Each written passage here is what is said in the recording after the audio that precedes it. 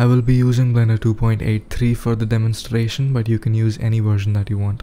Now this is a simple scene with Suzanne and a point lamp, and there are no materials in the scene yet, so let's add them. Go to File and Append. Locate your shader file that you've downloaded from Blender Market and open it. Inside the materials folder, you'll find cardboard inner and outer. Select both of them and hit Append. Let's assign the cardboard outer shader to Suzanne first and go into the rendered view. You will notice that something is off. It looks hollow because there's nothing below the outer surface yet. And to fix this, we will first duplicate our 3D model and then assign the cardboard inner shader to it. And it looks like this, no overlapping here because displacement in cycles is already done. But if you switch to Eevee, which doesn't support displacement, you will have to do this step manually.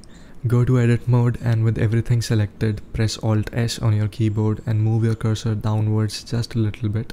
This will scale the mesh down along its normals so there won't be any overlapping and you're good to go. When using cycles, you can change the displacement depth at any time using the mid-level value. And now that the materials have been set up, let's see how to use them. Now both of the shaders are fairly easy to use, and we'll switch to Eevee for now so you can see the effects in real time. Now starting with the first setting in the node, the axis value will define which axis to go with when drawing these lines, these stripes. So a value between 2 and 3 will go with the Z axis, a value between 1 and 2 will go with the Y axis, as you can see, and a value between 0 and 1 will choose the X axis. The scale value decides how big or how small the cardboard and its textures are, and distortion can be used to make the stripes look more irregular and make the gaps more uneven. Roughness controls the overall glossiness, and the creases setting will, it makes the paper creases look more or less prominent. The scratches setting controls the intensity of the scratches, and the bump strength setting will control the intensity of the bump maps. Now the most important feature of them all, the random tear input, can make your model look more worn out, and if you are using any tearing, then the tear location setting can change its positions. Now almost every feature is supported by both Cycles and Eevee, but a couple of them are Cycles exclusive, so let's switch to Cycles rendering. And let's turn off the random tearing for now so that this other effect is clearly visible, which is edge wear. And what edge wear does is it gives a weathered look to all the sharp and pointy surfaces of the mesh.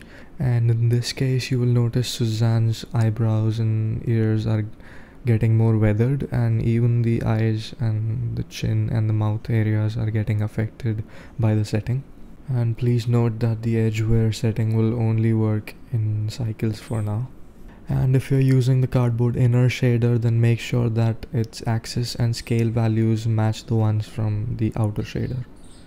Alright, now moving on to some other stuff that you will receive with this pack. One of them is this cardboard sheet template file, which might be useful if you wish to make your models out of sheets of cardboard. And these are two separate meshes, which makes the thing look even more believable.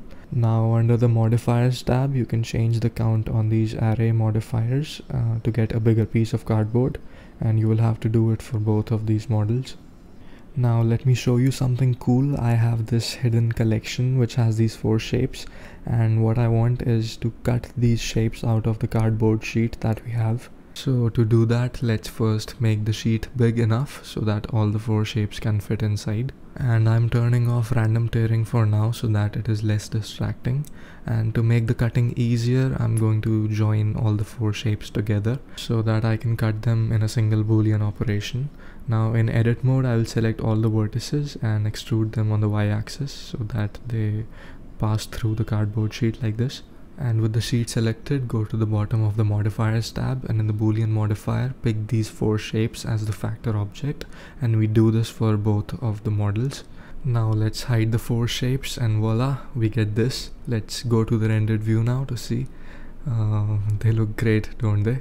And even now, all the materials and everything else will work like how they are supposed to. So this random tier setting is working fine, and I think it's looking even better than before. So yeah, this was a quick and dirty way of cutting shapes out of a cardboard sheet and making them look awesome with these shaders. So if you make any models or artwork using these assets, please feel free to share them with me, and I'd love to check them out and feature them on my page.